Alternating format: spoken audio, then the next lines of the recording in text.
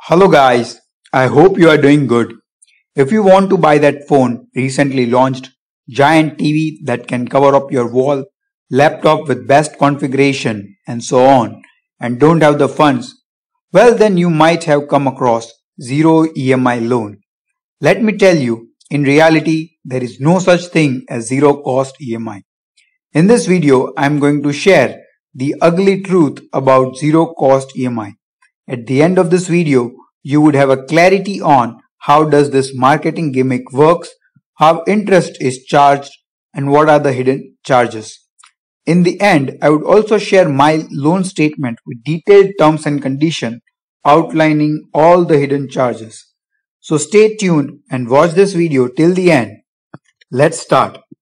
First, how does this marketing gimmick work? Let's understand with an example. Suppose a company launches a TV worth 60,000 and sell it to dealers offline or through online aggregators like Amazon, Flipkart for 50,000 rupees. Now, as a dealer or online aggregator, considering the price, many people may not be able to afford it. So sales would be lower and company will not be able to generate higher profit by selling more quantity. So they plan to arrange the funding of purchase via loans to support consumer and increase their sales. That's when the role of bank or lenders come in. Like dealers, banks are also looking for ways to increase their business, but they are not interested in increasing the revenue without increasing the profit. So they charge interest on the product that is financed by them. But dealer, on the other hand, would lose the business if bank charge a higher rate of interest.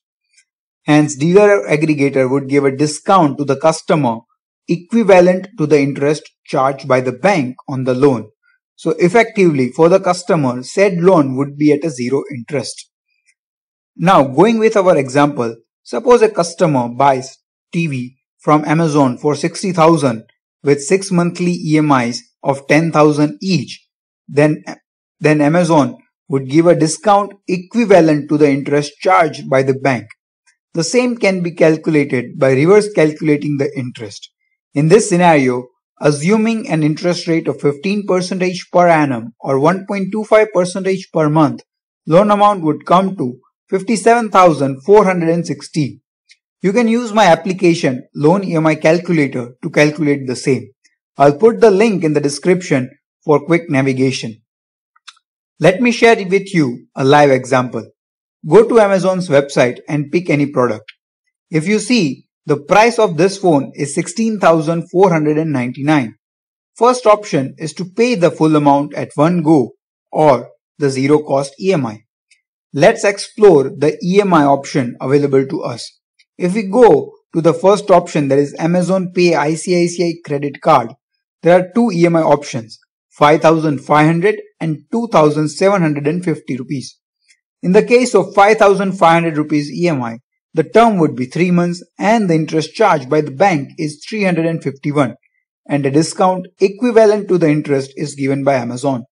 Same way, 2,750 EMI, term is 6 months, interest is 653 and the discount equivalent to interest, that is 653, is given by the Amazon. As a consumer, we are not concerned about back-end deal or agreement, as in either case we would be paying the same amount, that is 60,000 at one go or 10,000 per month for 6 months, right? No. There are several hidden charges which are not explained at the outset, rendering the purchase inexpensive. As they say, there is no free lunch. Let's understand the hidden charges. Swipe charge. If you are buying from offline dealers, they would have to swipe the credit card to give the zero cost offer. And the POS machines come with a swipe charge, which can be as high as 2%. So the purchase of 60,000, the swipe charge would come to rupees 1,200, 1,200. More often than not, the dealer collect the swipe charge in cash from customer, which adds up to the cost of buying. However, most of the online aggregators do not levy such charges from the customer. Processing fees. A processing fee is levied by the bank to process the loan. It would vary depending on the lender product price of the product, and so on. Generally, it's around 200 rupees plus GST. CIBIL charges. Some lenders also charge a fee under the name of CIBIL charge. It's around 300 plus GST. GST on interest. Wait, GST on interest? But we are not paying any interest. It's a zero cost EMI loan. Well, as I explained earlier, for 60,000 product, loan is processed for 57,450 and the interest of 2,550 would be charged on that loan, which is generally given as a discount. And 18% would be levied on the interest. So around 460 rupees GST would be charged. Bounce charge, late charge fees or credit cards interest. All zero cost EMI loans are available on a credit card, and depending on credit card, the dishonor of payment would result in levy of charges like bounce charge, late fee charges, and even interest would be charged, which could be as high as 3.5% per month. Prepayment charges. After availing the loan, if you feel to close the loan post understanding the charges, then prepayment charges would be levied, which could be as high as 5% plus GST.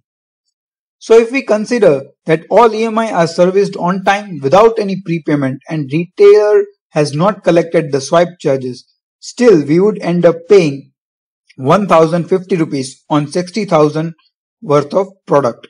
So 1.75% higher than the one-shot payment of 60,000. As promised at the beginning of the video, allow me to share the terms and conditions of my 60,000 TV loan. To maintain privacy, I have blacked out the areas containing my personal information. As you would see, the loan amount is 57,450 against the purchase of 60,000. Interest is levied at 1.25% per month. Processing fee is 199 is almost 200 plus GST, and prepayment or pre-closure charge is 3% plus GST. Now let's check out terms and condition of this loan. If you check the highlighted portion, it states that failure to pay on time, that is, if you don't pay the credit card dues on time, charges and interest would be levied, as well as GST would be levied on interest amount of EMI on monthly basis, on processing fees and pre-closure charges. Now let me share the amortization table. It is of 6-month EMI breakup of principal and interest. If we put that in an Excel and charge 18% on the total interest amount, we can calculate the effective amount, that is 60,252.77 plus 504.49, that is 60,757.26. So effectively, one would end up paying more than a one-go payment option. However, we can't deny the fact that it gives the consumer the comfort to buy the product or satisfy the need without paying the full amount. So next time, before opting for zero cost EMI, consider additional charges that you would end up paying. I guess that's it for this video. I hope you found this video enlightening. If you want me to cover any other topic or has any question or doubts in this topic, feel free to mention in the comments below and I would respond the same at the earliest opportunity. Do share this video with your family and friends who you think should watch this. Further, can I request you to please like and comment on this video, as it would help YouTube's algorithm to rank this video to reach wider audience. Even a simple comment as hi would do the job. Thank you guys for watching this. Bye.